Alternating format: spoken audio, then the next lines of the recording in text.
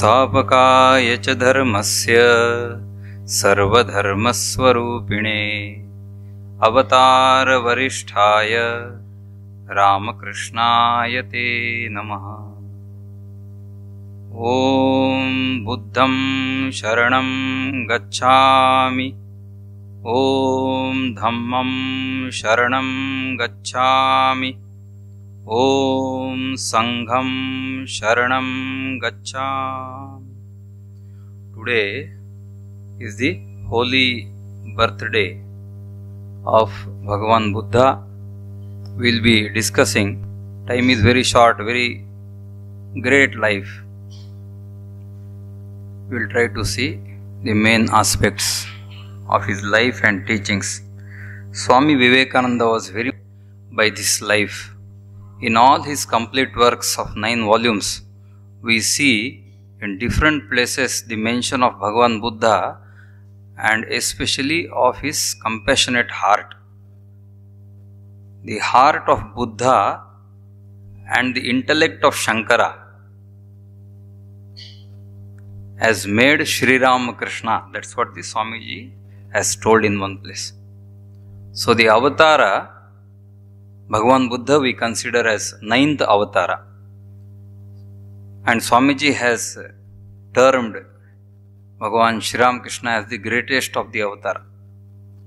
So the heart of Buddha and the intellect of Shankara consists in the Bhagavan Sri Ramakrishna. So this Bhagavan Buddha was born in Lumbini. This place is now in Nepal. Those days there are rivers, etc. And near Gorakhpur, there is in Uttar Pradesh, Gorakhpur is a place of the Natha Sampradaya. That time also the Natha Sampradaya was very much prevalent. 2500 years before. Means now it is 2550 years we can say. Or 60 years.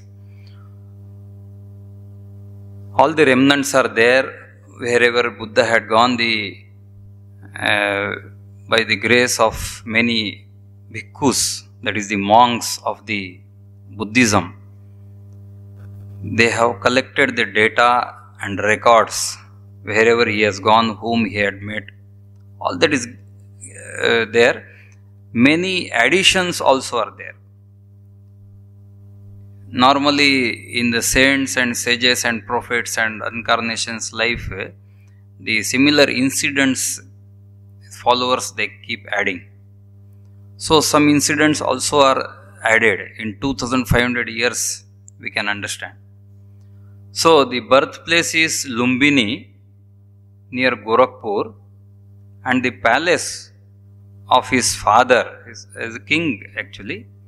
Father was a king of Kapilavastu. The name of the town is Kapilavastu. Father's name is Shuddhodana. Shuddha Odana means Shuddha rice or pure rice.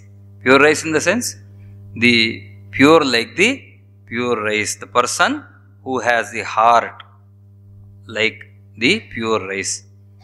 The clan, the family name was Gautama.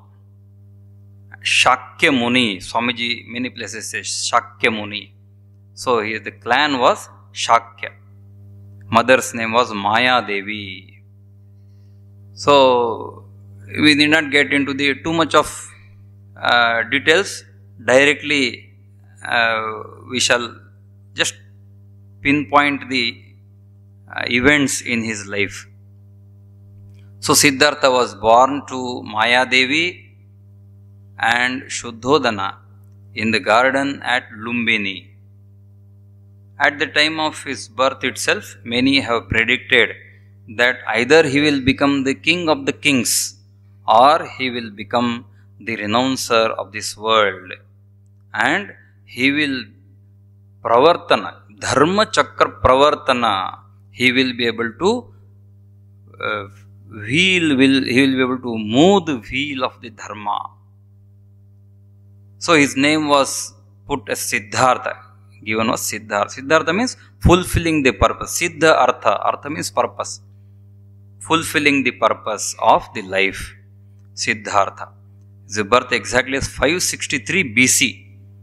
2560 years or something like that. On the Purnima day of the Vaishakha month. Here it is called Chitra. There in the north it is Vaishakha Purnima. Vaishakha Purnima. So after 7 days of his birth, the Maya Devi passed away. Maybe only purpose of her life was to give birth to this incarnation. And her sister, younger sister, Mahapajapati, took charge of the child, and she has given all the care. Even actually his father was very much concerned about the motherless child. As the prediction was, then the father was more concerned that the child should not know any misery of this world. So what the father has done, whole thing, he made a separate palace for him, separate gardens where different colors of lotuses are there, different, all kinds of the pleasures only are shown to Siddhartha, so that he should not come across any misery. If he does not come across, then there will be no questions in his mind about the uncertainty of the life. But as the fate goes, he saw, first incident is, he saw a wounded swan, the Hamsa. Some hunter had put an arrow, and the hunter had hit an arrow, and the swan came to his garden. Wounded swan came to his garden. By seeing that wounded swan, first this incident gave him the karuna, the compassion. What is this? Why is he? One leg was not, it was crawling on one leg. So he asked his attendants, what is this? Why it has happened? Who has hidden this? Then he asks that hunter, where is the chance hunter? So, no, sorry sir, I will not do it again. That's so, but that the misery of that swan has gone deep into his mind. And Siddhartha starts thinking about the life.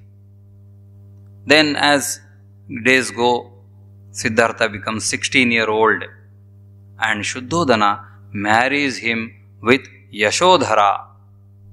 There are so many versions that Siddhartha was put to test whether he is capable of marrying by other kings. They were doubtful because king is rearing the child in a very protected environment. In one of the versions it is told that Siddhartha had passed all the tests very quickly and easily, and the kings had happily given the Yashodhara to Siddhartha in the marriage. Then the same, after the marriage, the days are going, and they give the birth to a male child. The name was given as Rahul. Now the days are going. Siddhartha wants to see his kingdom. He wants to come out of the garden and see the kingdom. His charioteer Channa is a very interesting character. So Channa, he asks, take out the chariot, I just want to move around. And Channa takes out the chariot, and when he comes out, an old man, a decrepit man with a bent back, he sees a sad look on a face. Everything is old with him and looking very miserable. He asks Channa, what is this? Who is this person? Why is he like this? Then Channa says, "Oh Prince, this is the fate of every person. Every person will become old. I am also becoming old. You may be young compared to me, but everybody has the same fate when they come into this world. Whoever is born, they are going to get old." So, those words gets into his mind and the thoughts are churning. What is this? I have never come across. Even my father did not tell me, nobody told me. Then as he goes little, some 5-10 minutes, then one sick man, a diseased person, they saw. And again he asks the question, "Chana, who is this person? Why is he like this? Gasping for the breath. Is not able to drink water even. Very sick. Why? What happened to him?" Then Chana says, "My Lord, anybody can come to this stage. This is called a disease. When the disease comes, the person becomes like this. And it is uncertain that who will get what disease. So, the person is entitled to such diseases and such misery. It is unavoidable." He starts thinking very deeply. Third incident. Third situation, they see a dead body, a corpse, carried by 4 people. And a person, one young man, is carrying some kind of mud pot, and all are shouting, "Ram Naam Satya Hai, Ram Naam Satya Hai." Again the question comes in his mind, because he has not seen till now. No death he has seen. "Oh Chana, what is this again? Who is this man lying on the cot-like thing, and people are carrying him? Where they are carrying? This cremation ground. They will burn the body. Burning the body, yes, body is dead. This happens to everybody." Chana very nicely replies that the ultimate reality of the physical body is death. Death is uncertain. Death is certain for everybody. The life is uncertain.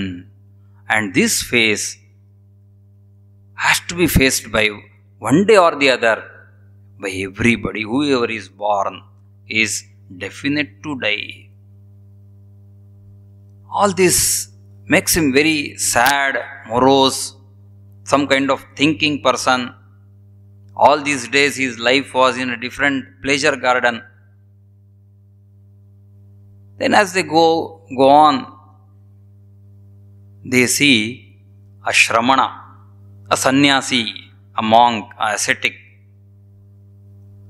They come across a person who is begging from door to door on a road. He had never seen a person begging, putting on the yellow robe. Why is he? What is he doing? Who is he? Chana? Sir, he is a monk, ascetic. What is he doing? What he wants? He is a seeker of truth. Whatever you have seen the misery, he wants to go beyond the misery. He is called as Shramana. He does not engage himself in the worldly affairs.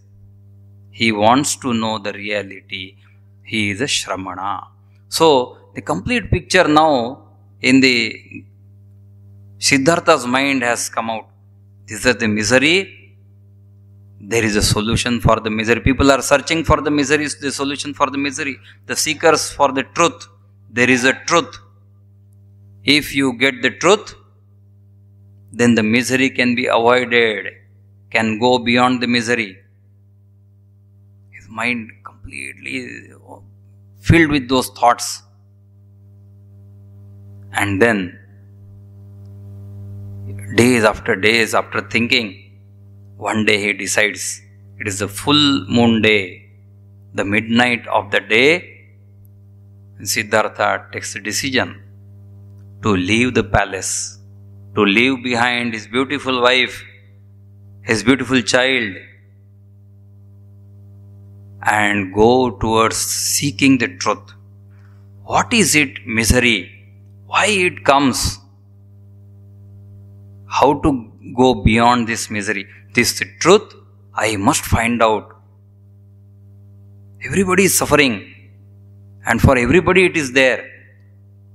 So I must find out the truth. That's how he leaves the palace. He asks Channa to bring the horse, his Kantaka, name of the horse. The Siddhartha's horse, Kantaka. Then both they go on the different horses, and after some 2 to 3 kingdoms they cross. Those days kingdoms were just like districts. One district, one kings. So the 2-3 districts, after 2-3 districts, on one river bed, they stop the horses. Then he tells Channa, now you go back. Take this all, he leaves the robe, everything, the mukuta, everything he gives to the Channa and tells, you go back and tell my father that I have renounced the world and I will be seeking the truth. Till the time I get it, I will not return back.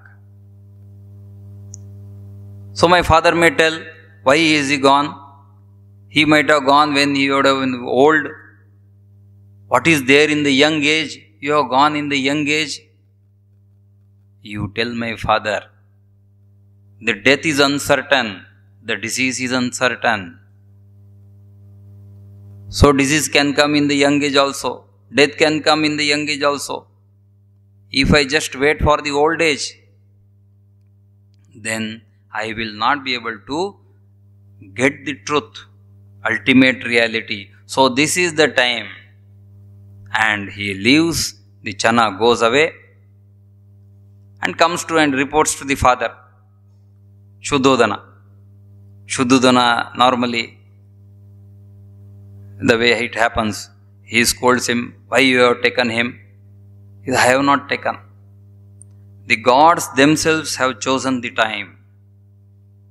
When he asked me, the Kantaka did not make any sound.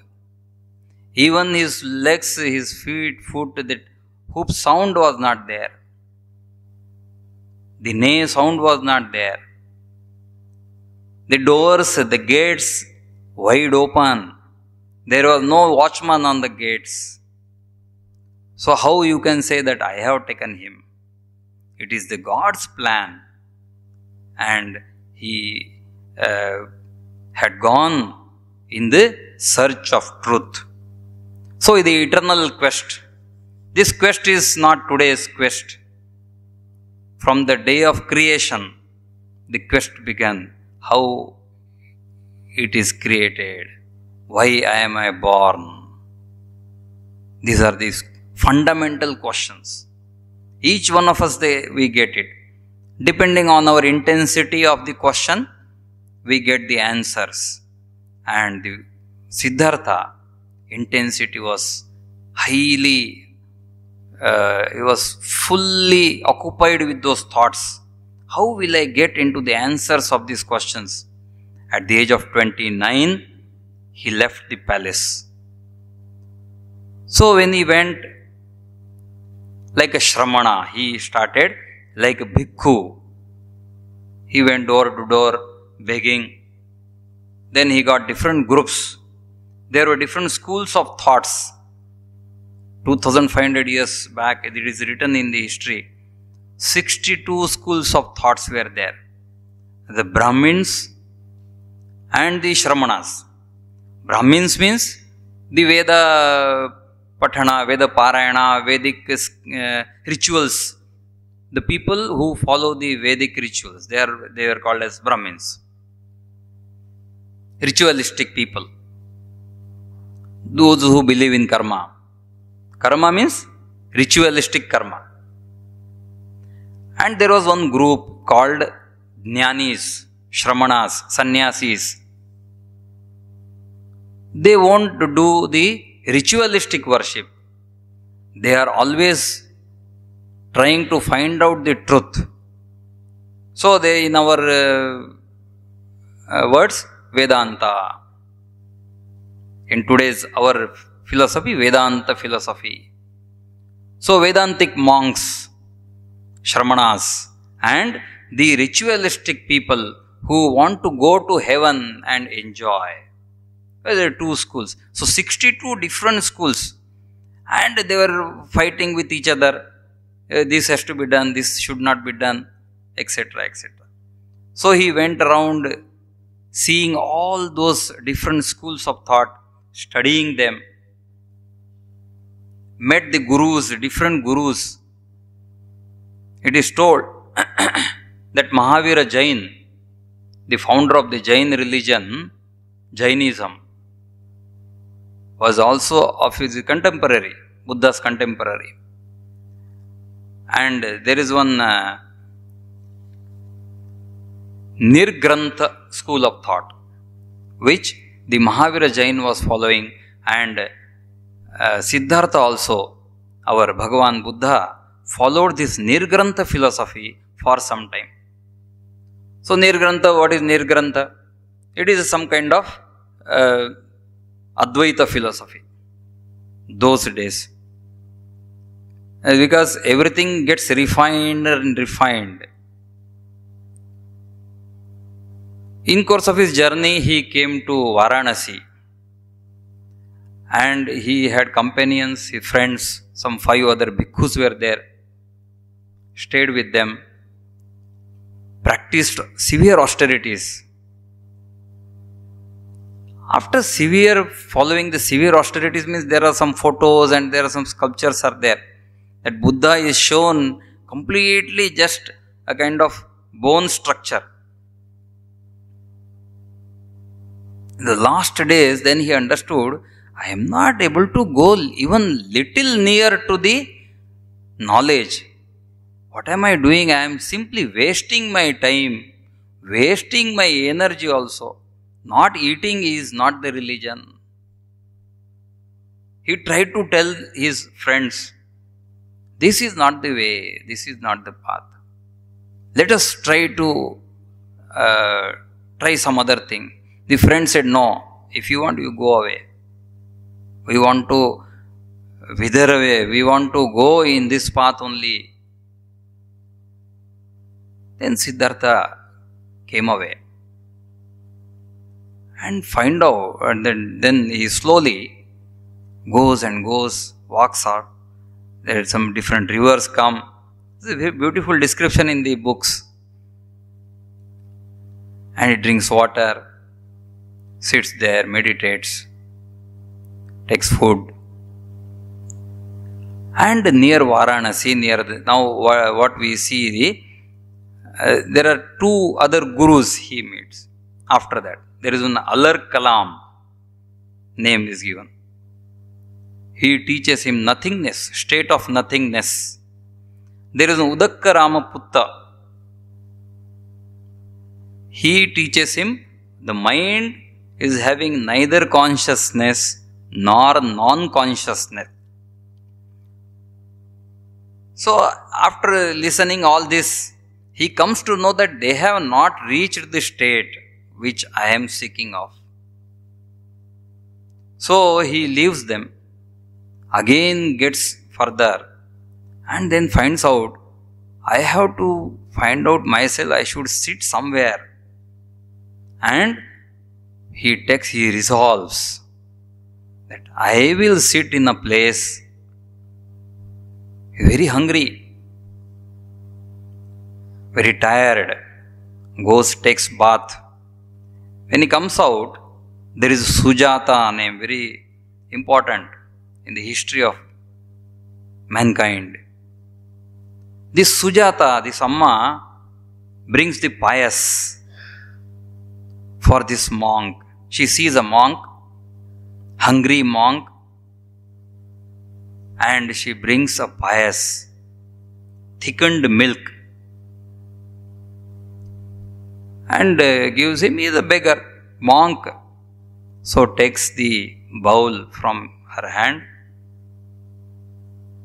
drinks the pious, feeling very refreshed. And then he resolves, now this is the time. He resolves, there is a shloka. Ihasane shushyatu me shariram tvagasti pralayam chayatu aprapya bodhim shatakalpa durlabham naivasanat kayam idam chalishyati. The simple meaning is, I will not move from this place till the time I get the knowledge. Even my body withers away, even my mind goes here and there, I will not move from this place. Now I am sitting. This seat I will not leave till the time I get the bodha, knowledge, the ultimate knowledge. This is how he resolves, and after maybe some time, there is a description called Mara. Mara is a kind of Maya, we can say, or Mara, we can be say a negative force which attacks Siddhartha from all sides, try to disturb, try to attract, try to distract. But the resolve of the Siddhartha is completely firm. And finally, the Mara disappears and he gets the illumination. It is written in the, if we go to the Bodha Gaya, the tree is there under which he got the illumination. It is told that Siddhartha, after the illumination, he was dancing for 7 days. Such a joy, such a bliss. He was not eating anything, neither he was meeting anybody. Out of the joy of illumination, he was dancing for 7 days. No tiredness, so much of joy, full of bliss. So unless and until we get that experience, we cannot understand. But it is told, everybody of us is fit to get it. Everybody, it is not given for only any one person. If we work towards it, we also can attain to it. It is the scriptures say. What it is cannot be told. Anyway, so then he found out that yes, now I understood, I realized. Experiencing that joy, he understood that this is the final stage. And he sat there quietly. Many people, they came, saw him and went away. Then he started thinking what to do. There are two choices for him. One is to go get into the Mahanirvana, leave the body. And one option, one choice was teaching the message, teaching this path. Then he chose the second option and started thinking whom to make the listeners. Then his 5 friends were there whom he had left in the Sarnath. Now it is called Sarnath. So his main teachings, that there is a suffering. We see suffering every moment. There is a suffering. and there is a cause for this suffering, and you can remove the suffering. There is a method to remove the suffering. This is the 4 things main he has told to his friends. So, there are 3 stages. One is arhat. Arhat means a qualified person who can get into the class of sadhana. Arhat. Then second is the person who is seeking the knowledge, sadhaka, who is doing sadhana, and one other is that is called as bodhisattva. Arhat, bodhisattva and buddha. So Buddha is the perfected being. 8-fold path, noble 8-fold path. Right view, right resolve, right speech, right conduct, right livelihood, right efforts, right mindfulness, and right samadhi. This is a practice of each practice has to be done. There is a different explanation is there. We will not get into those things. So each this 8-fold path, there is a practice of these 8 things for each sadhaka of the Buddhism. Now there are different sects, as we know. Mahayana is there, Hinayana, that is Theravada is there, Tibetan Buddhism is there, Zen Buddhism. The whole philosophy has come out from these main basic tenets of the Buddhism.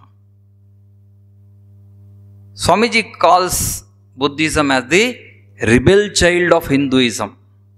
This point we shall see and then go to the next. Swamiji sees the Siddhartha, the Gautam Buddha, has formed the new path and given the name as a middle path, not 2 extremes. Extreme austerities, even not taking food, standing on one leg. These people, they get some siddhis, but not perfection. Perfection in the sense, the reality, the ultimate reality, which is Satchidananda, is not experienced. The perfect person experiences the Satchidananda Atman. Another extreme, that there is no God.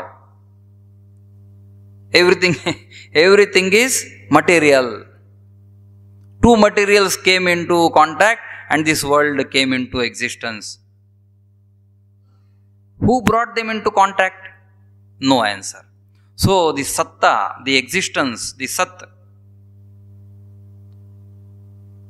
these 2 extremes, the Buddha has examined, studied and found out the middle path for the practice. His simple teaching is very rational, very logical, at the same time very loving, very compassionate. Atmadipo Bhava, the last message. Atmadipo, you be a light unto yourself. Means you are the creator of your own destiny. Swamiji's words. So Swamiji had a lot of fascination about this life of Buddha and the message of Swamiji had the vision. Even before he came to Sri Ramakrishna, in his house his living house, he was meditating one day and he saw Buddha came, a light in the form of Buddha came and the light was just coming nearer and nearer. Then Swamiji got a bit frightened and left the room. This is recorded.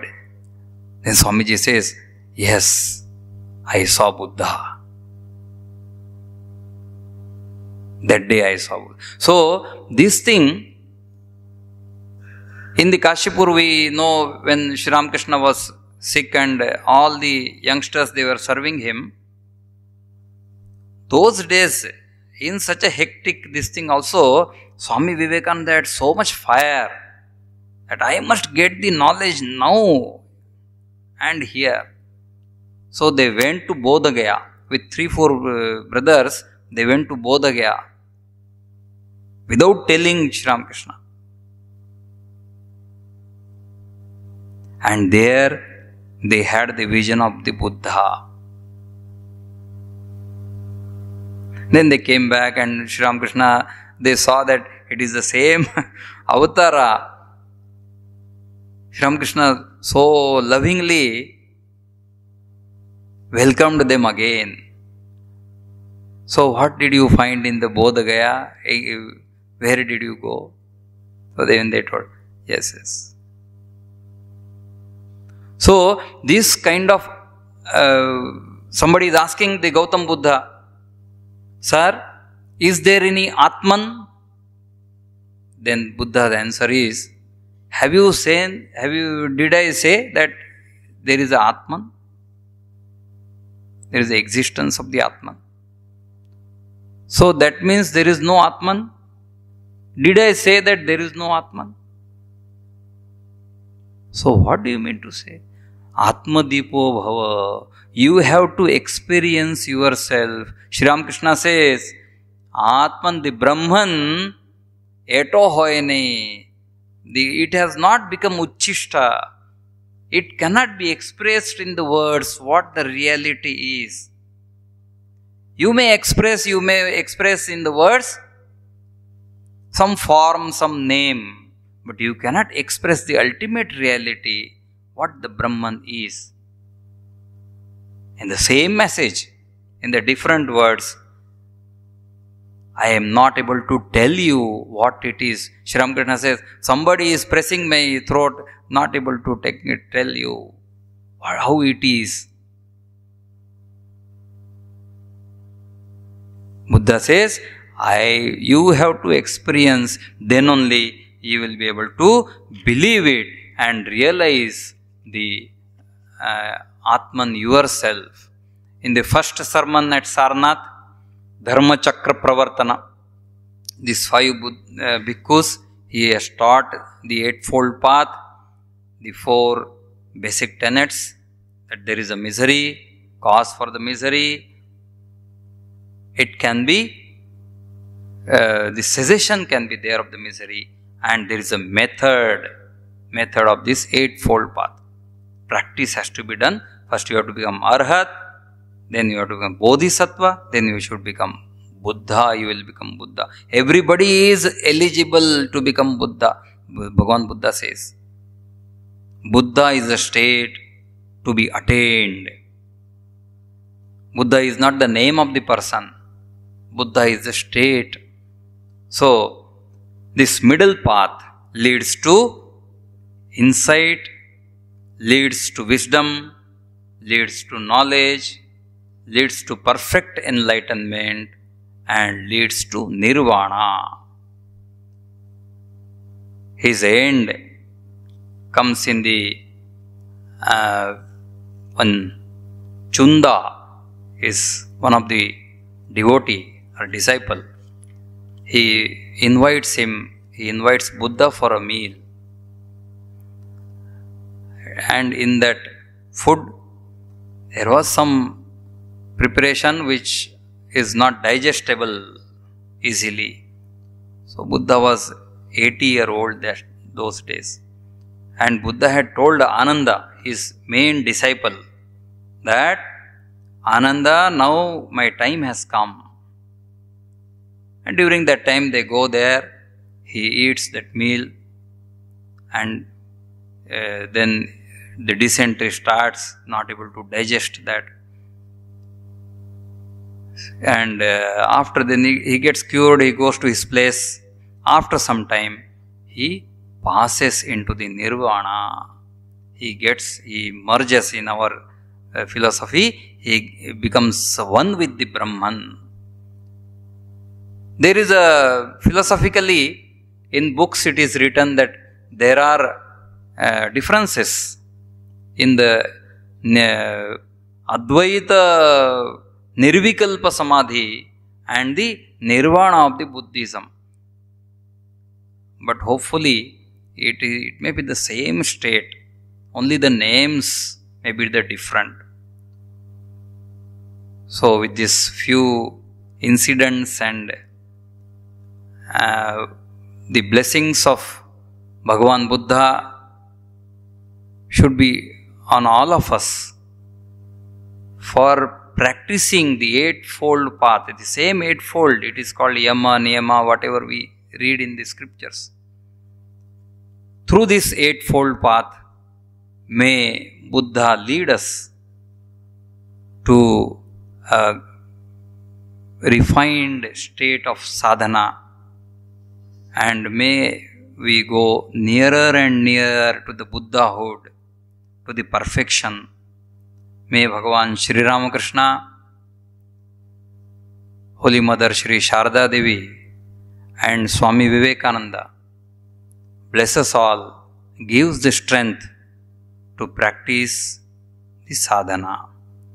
Om Niranjanam Nityamanantarupam Bhaktanukampartadruta Vigraham Vai Ishavataram Parameshamidhyam Tam Ramakrishnam Shirasa Namama.